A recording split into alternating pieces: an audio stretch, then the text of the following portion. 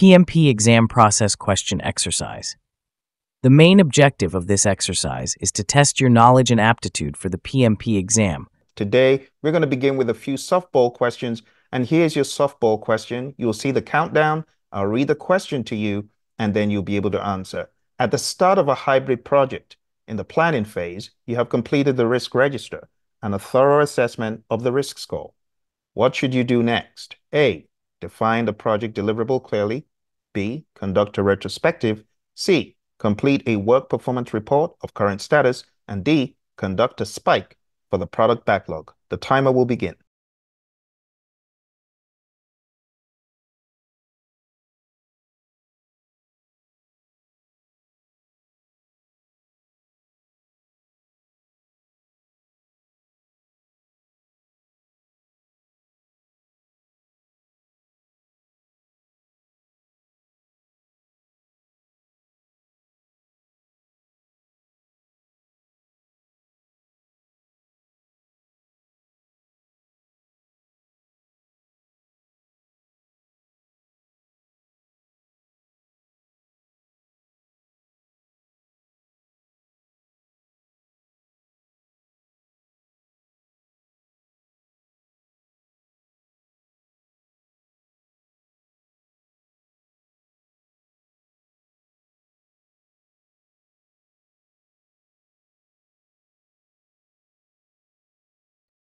Your time is up. On the PMP exam, you want to use tools that are available to you to cross out and narrow down the best option. So using those tools and simulating that, let's take a look. Taking a look at the options, we have option A, and it says, define the project deliverable clearly. Well, the honest truth is that the project deliverable should already have been made clear. We should already have an idea of the project deliverable, so we're going to go ahead and cancel that, because before you can do a thorough assessment of a risk score, you should have defined the project deliverable clearly, way back in scope management. So it cannot be A. That is not the best thing to do next. B, conduct a retrospective. A retrospective is generally done in a hybrid project anytime that it makes sense for the team to, although it's generally done at the end of a sprint. That is not to say it cannot be done at other points. So let's take a look at option C. Complete a work performance report of current status. A work performance report at the start of a hybrid project does not make much sense because you're still in the process of assessing the risks. So there couldn't possibly have been work done in earnest. For that reason, we will cancel option C. Option D, conduct a spike for the product backlog. Now, this doesn't make complete sense. First of all, we're at the start of a project. We haven't gotten into a sprint. And secondly, when we talk about a spike, it's generally for an item in the backlog, not the entire backlog.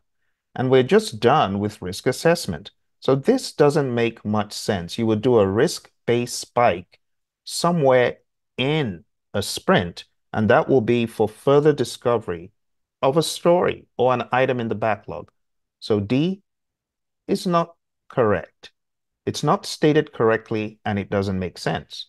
And therefore, in this first question, my friends, the answer is B, conduct a retrospective. Think about the fact that a retrospective could be a gathering to assess, discuss, and expand on ideas, upcoming issues, something that has just transpired. So the best option, based on what you're given, is B. Bear in mind that on the PMP exam, you're not always going to get the option that you expect to see. So in that regard, the best option is B, conduct a retrospective. Let's move on to another softball question before we get to a harder one. Next question. You are project manager working on a large-scale IT infrastructure project. Midway in the project, you discover that your schedule has been delayed significantly. What is the best thing to do?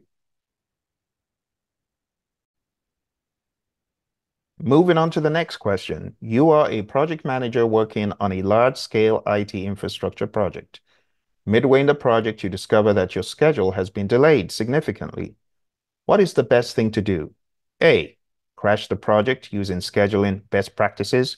B. Apply a backward pass to account for slack and fast track the schedule. C. Expedite delivery of items on the critical path following company policy. And D. Have the team generate a root cause analysis and generate options. The timer will begin.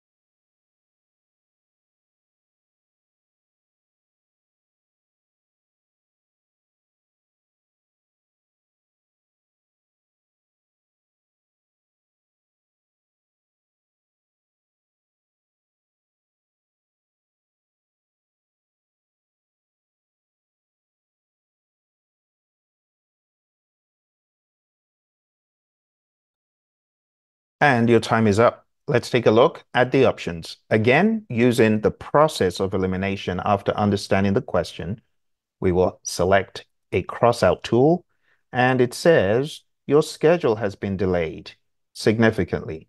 Now, there's nothing in the question that tells us why the schedule has been delayed. So crash the project using scheduling best practices, though it sounds smart, is presumptuous because we don't know if adding resources to the project will actually make a difference. We don't understand the cause of the delay. It could be someone sitting on paperwork. It could be someone who is off sick. So we don't truly understand.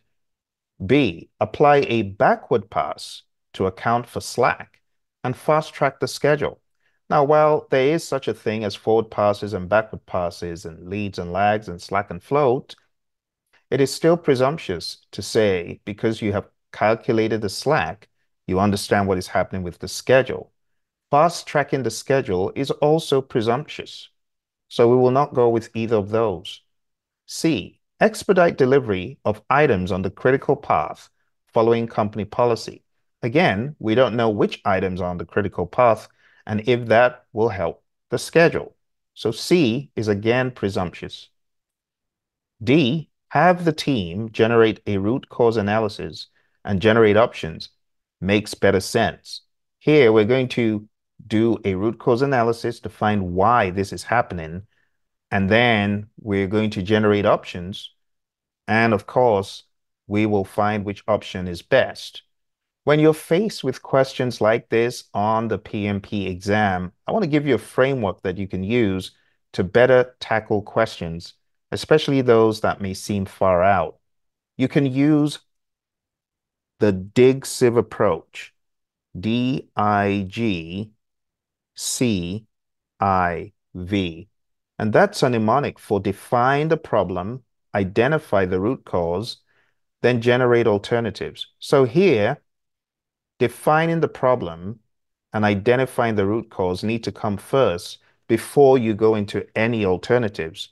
And that's why the best option was D. But after you've defined the problem and identified the root cause, then you can generate alternatives and choose the best alternative. So whenever you're going through questions, keep that in mind. In the real world, after we choose the best alternative, we will implement the alternative and we will verify that that alternative has been applied sensibly and it actually works. And that needs to be your approach when you tackle questions on the PMP exam. Let's move on to another question here. In a corporation undergoing a major business transformation to introduce a new product line, a project manager discovers that the projected demand may not meet initial forecasts due to market saturation. What should the project manager do next to manage this risk effectively? A. Update the risk register to include this new information and assess the impact on the project's ROI. B. Carry out risk identification with the project team and stakeholders to identify additional secondary or cascading risks on the project. C. Perform a quantitative risk analysis based on these forecasts and compute quantitative risk analysis information to make an informed decision. D. Consult the marketing department to revise the product launch strategy and perform a SWOT analysis to review the risk management plan. The timer will now begin.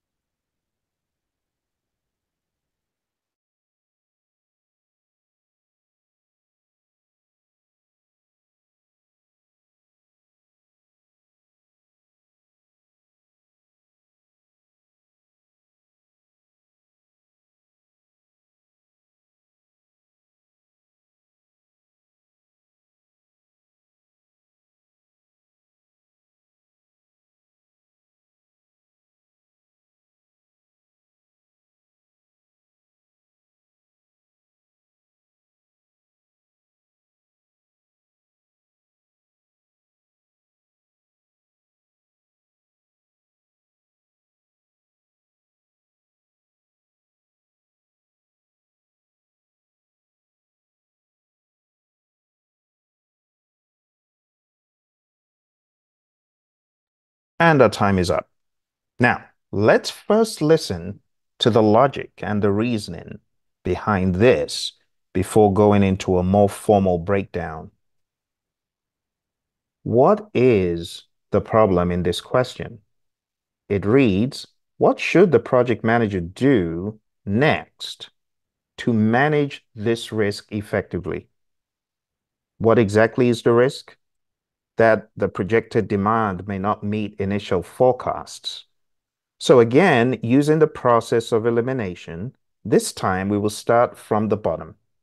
So consult the marketing department to revise the product launch strategy and perform a SWOT analysis to review the risk management plan. Well, the risk management plan is a plan that guides you on how to address risks on the project. It is not the risk register. So we may not have to adjust the risk management plan.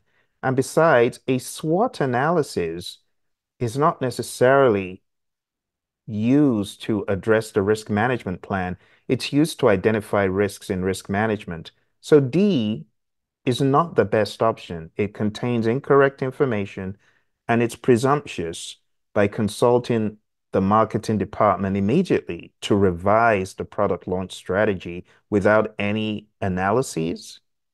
So we're going to cancel D. It is not the best option, even though it sounds smart, but it contains incorrect option and is presumptuous because we find that we may not meet initial forecasts due to market saturation. But to combat the market saturation, there needs to be some analysis to understand. So we're going to cancel D for now. Let's go to C. Perform a quantitative risk analysis based on these forecasts and compute quantitative risk analysis information. Well, first and foremost, we've found a risk. We're not going to jump straight into a quantitative risk analysis, and we're not going to immediately compute quantitative risk analysis information.